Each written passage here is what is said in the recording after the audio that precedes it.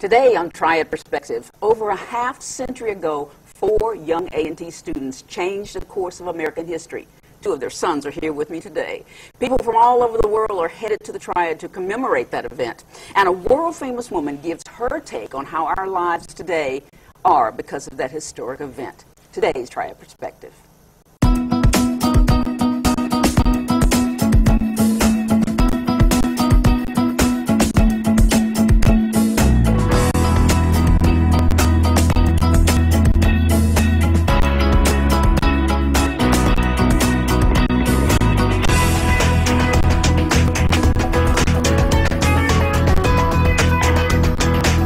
They are known as the A&T 4. I'm your host today, Sandra Hughes, and we're excited to hear from 2 of their sons about the impact of the sit-in movement in 1960 that started right here at North Carolina A&T State University. I'm honored to be joined by Franklin McCain Jr. and David Richmond Jr., 2 sons of the A&T 4. Thanks, guys. Great to have you stop by and give us some time today. I bet this is a busy time of the year for you, isn't it? It sure is. Yeah. Yeah. Everybody wants to know what it's like to be David Richmond and Frank McCain. So we'll start with you, David. When did you know that your dad was an icon? I'll say when I was 18, actually. I was a freshman myself at Wake Forest University. Had heard the story of my dad for years, but didn't know the perspectives. I probably knew of what he was doing at 6, but didn't know the real impact till I was at 18, and someone asked me to come in and talk about my dad in a history class, and I felt like a substitute teacher trying to explain what he did. And that's when I took a perspective of myself and really knew what he did at 18. And I said, all I'm doing is just playing college football, and he's changing the world. Yeah. Is that the same for you, Frank? When did you know how important your dad was? Yeah, probably about the same age, but I would say that I realized that he had done something that was significant when I was a youngster. We used to watch 60 Minutes a lot at home, and I remember that the TV cameras and Barbara Walters came to do an interview with him, probably sometimes in the mid-70s would be my guess. But it wasn't until really later in life, probably about the time Chip said, that I truly had a better understanding of what impact that those the 4 seriousness of that. Exactly. Yeah. And so in case there's someone watching us now that doesn't know what we're talking about, give us a quick little story about your dads. Well, you know, on four college freshmen, ages 18, 19 years old, my father being from Washington, D.C., Chip's father, David Richmond, from Greensboro, Ezell Blair, also from Greensboro, and Joe McNeil, originally from Wilmington, North Carolina.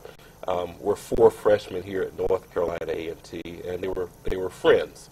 And I think they spent a lot of time, the story that they tell us that they spent a lot of time together, academically, but they also spent a lot of time socially trying to figure out how they can solve the issues of the world.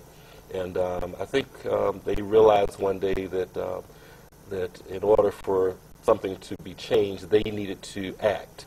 They needed to not, as my father once said, his parents would tell him that they could be whatever, he and his siblings, they could be whatever they wanted to in this world, but he didn't see it that way.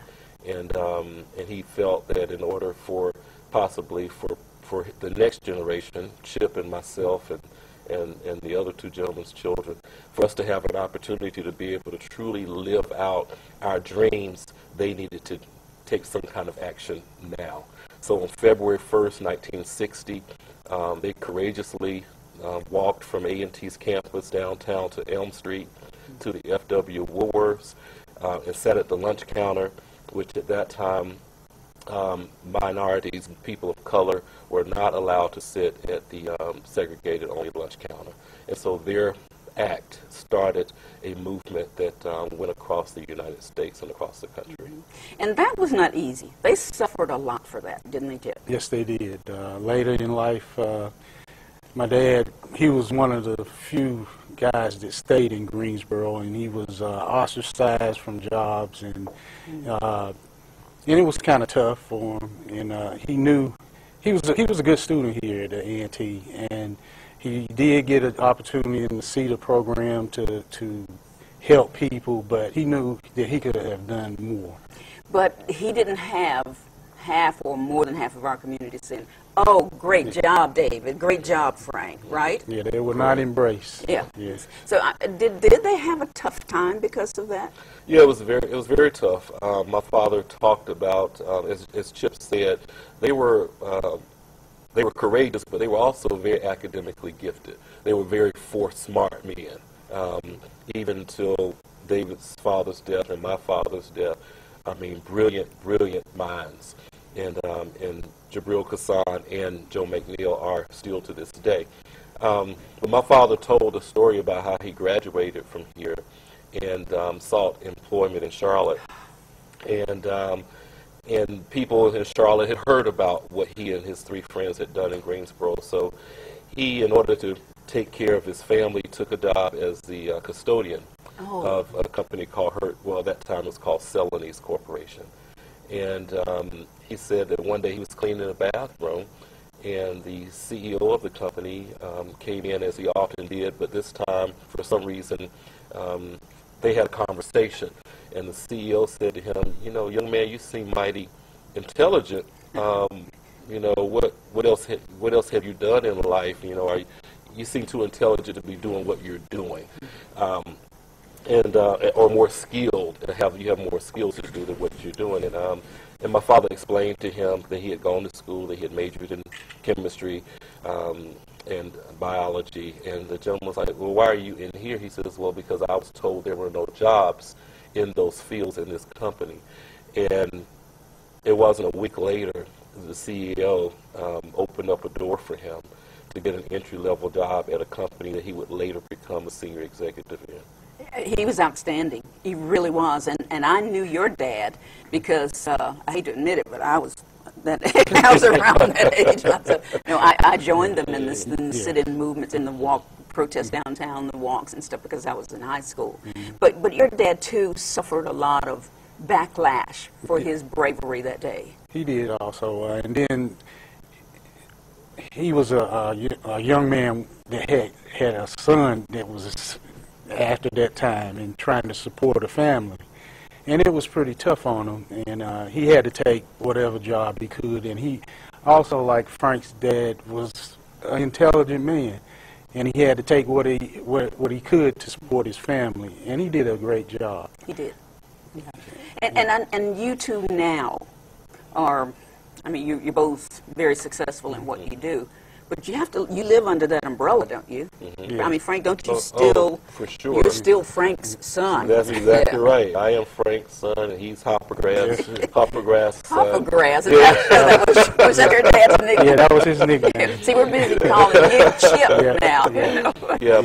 But you're exactly right. But I would say it's a privilege and it's an honor for us to be named after our fathers, but it also comes with an enormous amount of responsibility. Some self-imposed, and some imposed by others. I think that we are we're both over 50 now. I would say at this stage of our lives, we really have sort of come into our own, and have a good understanding about who we are and what our contributions can be and will be. For the community in which we live. So how does what your dad did reflect into your life? What do you have to do to make sure David Richmond still remains an icon in our community, or in the world for that matter? I would say, like Frank, it's some self-imposed. It was more so my younger age that I'm like, I want to do something, but I couldn't do something like him. Can't go out and carry on. I can't carry on. And I had big shoes to fill, but what I wanted to do is just represent him, especially that he has passed away, to carry on his legacy through word, letting people a personal story of this man that a lot of people didn't get to know. Yeah. You're proud of them, aren't you? Oh, very much proud. so. And Very we've been family. All four families have been family since we have been kids, and it's an extended family. And I'm so proud to be in this family. And my dad loved the other three guys like if they were brothers, and it was nothing that they didn't do, our families didn't do, our moms. They shared stories together, they traveled together, and it's just a big extended family. At this point, 2016, as we move forward, Frank, if you and Chip had to do something to make a change in our world or to make it better, what would you do? Too late to sit in at the counter. That's a pretty big question. I think that that we do have a responsibility to uphold the values and principles that our fathers fought for.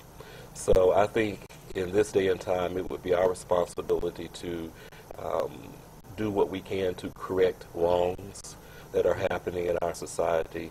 I don't think it always requires us, as some people think, for us to become the mouthpiece of the cause, or to create some type of plan for action. But I do think that we have to, as the young people would say, keep it 100.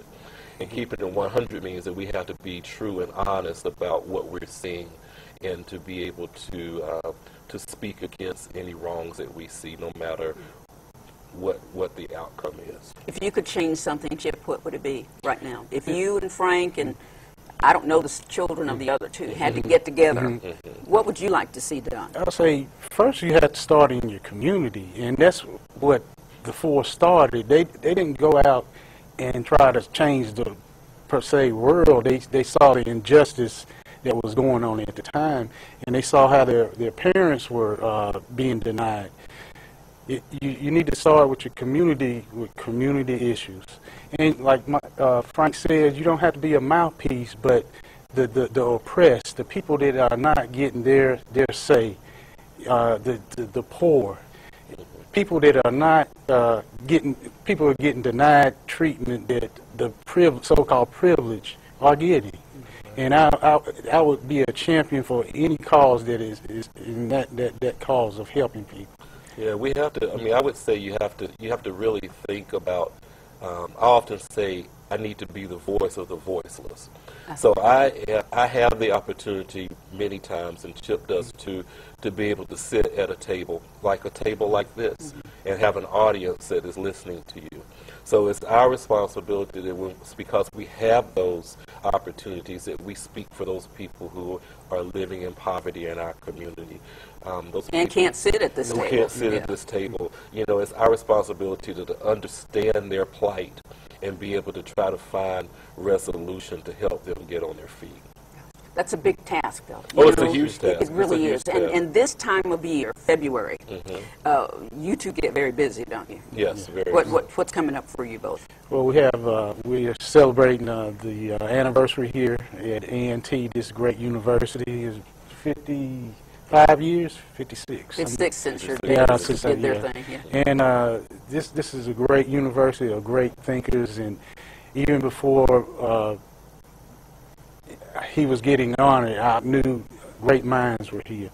And it's just a privilege to come back and celebrate their legacy where it started here at this campus. And it's just phenomenal to celebrate it every year. Do you have something special going on, Frank, about this time? Something special that you have to do? You know, this is, I would say this is relatively new for me. Chip's father passed, I think, in 1990. Is that right? Yes. My father passed in 2014. So Chip has been the David Richmond for many, many, many years. And he still is. So he has been the one who's had to speak on behalf of his family. So this is relatively new for me. And yes, I have a lot of obligations, not only here at the university, but we get requests oftentimes from churches, from civic groups, sororities and fraternities, and you can't do them all as much as we would like to. I'm always surprised about how people want to hear from us. Yeah. But someone made me realize that the other day that we knew our fathers better than most people. Yes. So I knew his public thoughts and I knew his private thoughts. We are very similar, but we're also very different. So I do bring, I think, a different perspective, so to speak. I know my delivery is a little different than his, but when it comes to being direct and on point, we're probably very similar. Well, we were totally honored that you agreed to come and talk to me today about what your dads did and about how the world continues to look at that and make changes as we see fit. Thank you so much. And I have to tell my viewers, I call him Chip, not David, but thank you for being with me. And Frank, thank you very much for having us. It's always great us. to be with Thank you. And you guys just keep that march going on, okay? We shall. Thank you so very much for coming. Right. We must take a short break now, and when we come back, hear from a remarkable woman who has carried that civil rights banner throughout the world.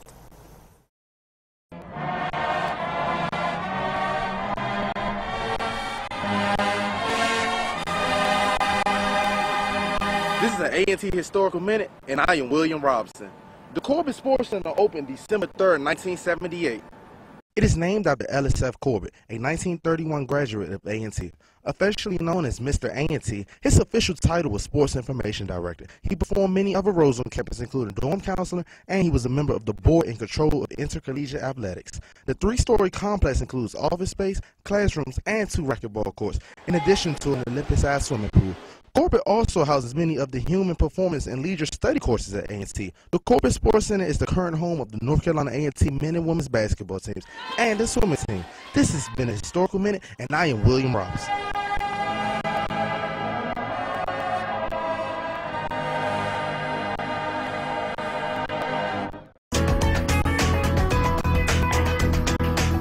Welcome back.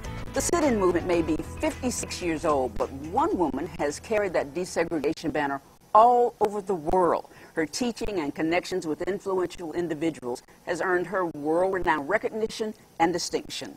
One A&T State University journalism student, Allan Meade, caught up with Dr. Julianne Malveaux and got her reaction to today's diverse world society. The Greensboro 4, the A&T 4, along with the women of Bennett College, of course, resisted the status quo. And I think that when you look at the Black Lives Matter movement, the young people involved in the Black Lives Matter movement, you see resistance still. I think that example of resistance is something that we have to look at. Times have certainly changed. You don't see segregated lunch counters anymore. You see Flint, Michigan, where a city that's 60% African American, 40% poor, has water, a water quality that's abysmal, and where a governor would not dare have that kind of thing happen in Grosse Pointe, one of the wealthier suburbs, but is okay with it happening in a place like that. So the whole notion of resistance, no matter what kind of resistance, is really the legacy of the Greensboro sit-ins. Everyone's talking about the 2016 presidential election, so I want to hit on that a little bit. We have Hillary Clinton, and Donald Trump leading the GOP and Hillary leading the Democratic race. Who do you personally feel is the most appropriate candidate to lead America at our current state today? Either Hillary Clinton or Bernie Sanders. Okay. I'll tell you honestly, my head is with Hillary and my heart is with Bernie. And the reasoning, I'm an economist, and I think the progressive message that Bernie Sanders has been putting out there is a good message. I think he's talking about looking at Wall Street and some other things. Hillary Clinton is really more of a centrist than a progressive. I mean, it's even generous to say that she's center-left. I mean, she's moderate. And I think that Bernie Sanders is more left-leaning, and I think when we look at distribution and the way that wealth has been so concentrated, and the fact that you have so much income inequality and wealth inequality, the African American share of wealth during the Obama years actually shrunk, closed down as opposed to expanded. So when you look at that, Sanders has a better sense of how to bring more people into economic participation. On the other hand, he has not been clear enough about how he would pay for some of the things. So he says free tuition for everybody. Well, how? And how are you going to pay for that? different kind of health care plan. How are you going to pay for that? However, I think the idealism that he's putting out there is really great. Hillary, on the other hand, she's got a bigger war chest. There's a lot of expectation of her. I think she'll be a good president. I think either of them will be very good presidents. I think she has the better chance of certainly winning the Democratic nomination, and I think certainly from that perspective, a better chance of winning. There is nothing on the Republican side that interests me at all. I think that the candidacy of Donald Trump is a bad joke, and hopefully the Republican Party will wake up from whatever plagues them, and they'll move on.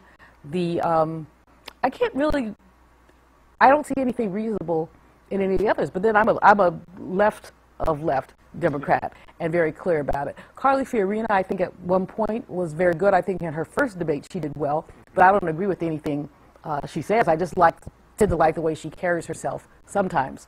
I'm looking down the list of the others, and I really just don't find anything compelling about any of them. Yeah, sorry to cut you across. I know in October 2015, this past year, the New Pittsburgh Courier, you made a comment toward Ben Carson, a GOP candidate, and said you called him the brother from another planet. What was your reason behind that? Some of the things that come out of his mouth are just from another planet. A Muslim cannot be president. There wouldn't have been a Holocaust if the Jews fought back.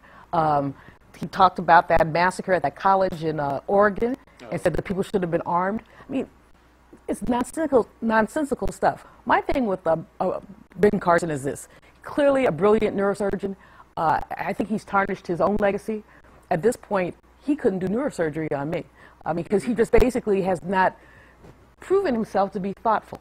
Now, that's not consistent. Sometimes he has been, and certainly this last week when he suspended his campaign and talked about the young man who was killed, who was on his volunteer team, I was very moved by that and moved by his sensitivity. Everybody wouldn't have handled it quite that way. He clearly is a man of God and sees himself as a man of God, but he also clearly is, A, not a politician, and B, not very reflective about some of the things he says.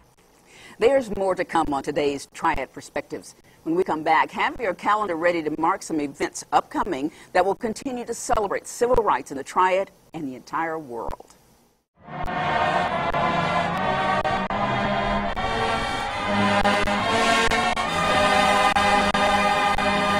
This is the North Carolina A&T State University Historical Minute.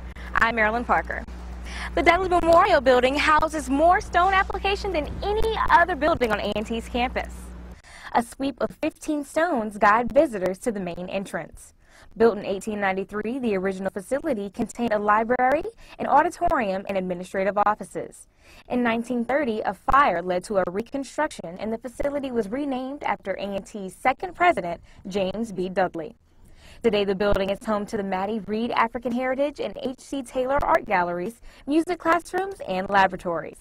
The Dudley Memorial Building is located on the east side of campus, directly behind the statue of the A&T 4 and right across from Dudley Road.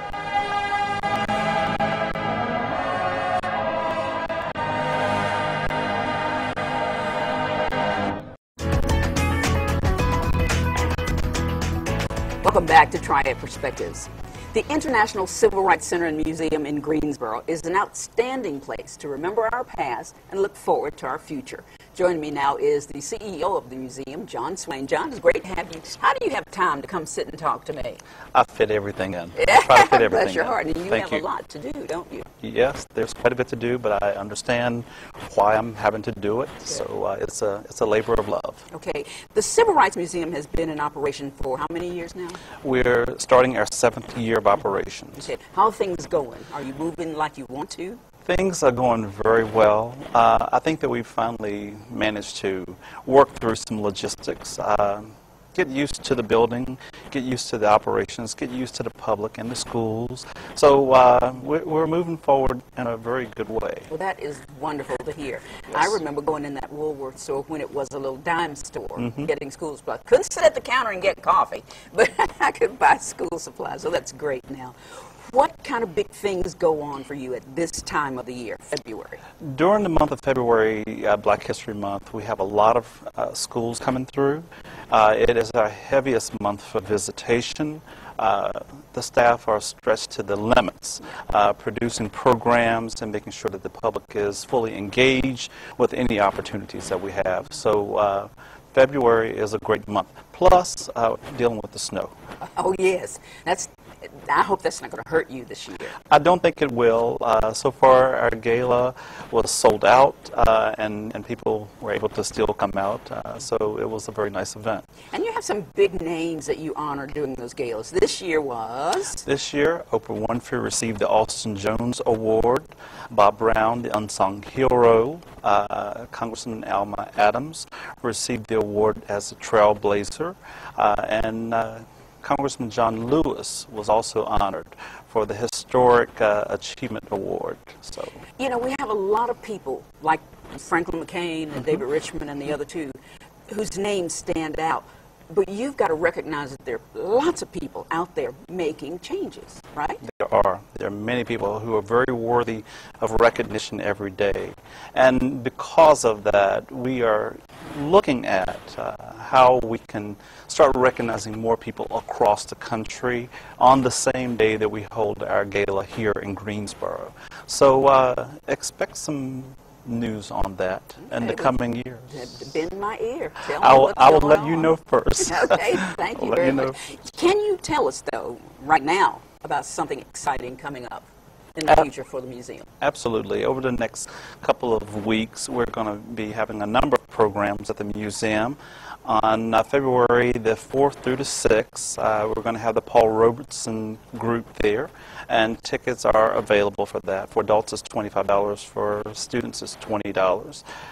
We're going to also team up with another group of local A&T students to produce some interesting programs. So you're going to see all of this on our website. And we want our audience to know this is not just for people of color. It is not. Civil rights and human rights impact every one of us from the day that we're born until we draw our last breaths. So when we take into consideration programs for the public, we're looking at ways of engaging everyone. We want everyone to see themselves in the International Civil Rights Center and Museum. And appreciate people who are a little bit different from what they are. We have programs for everyone, and we do respect differences in all of our citizens. Well, we're always anxious to promote what you're doing, so keep us in the loop. If you could have a wish, a big wish today of something you'd like to see happen at the museum, what would that be? The one thing that I'm going to be focusing on in the next year is to retire the last bit of debt for the Civil Rights Museum. Luck. That's tough. Well, thank you very much, but I think anything that we take on, there has to be some challenges and some logistical hurdles to jump through. But the Civil Rights Museum has about $776,000 remaining in debt that we need to retire with Carolina Bank, and we're going to meet that commitment. We have about $50,000 that we need to retire to the Community Foundation. We're going to meet that commitment. And then starting our 2017 year, I think that you're going to see a different community asset. My focus and my goal for the last 6 years has been on stabilization and pride of the institution, because I want all of our residents here and around the state and in other states to be very proud of this one asset that changed the course of America. And you know what? We all are. I want you to know your work is well done, and everybody is excited about what happens at the International Civil Rights Center and Museum. If you need us, call us. If you need all of our viewers out there, call them, and I'm sure they'll come running. John, thank you so much. I know how busy you are, so I won't hold you up very long. Thank you very much. Great, and congratulations on all the things that you've done and will do. Thank you for joining us. That's all for today. I'd like to thank my special guests for helping us relive, remember, and renew our need for continued civil rights and diversity. You can watch us each Monday at 5:30 on Time Warner Cable Channel 69. You can connect with us on social media. Like us on Facebook at Triad Perspectives. You can also find us on Twitter and Instagram at TriadP_NCATJOMC. Watch us on YouTube by searching NC Aggie TV. You can also reach out to us on our website, because we want to hear from you. You can leave your comments and your suggestions. Anything you have to say, we need to hear it so we can make this show one that you look forward to seeing. Type blogs.ncat.edu/TV studio. Thanks to all of our guests today, and thank you for watching. I'm Sandra Hughes. Have a great weekend.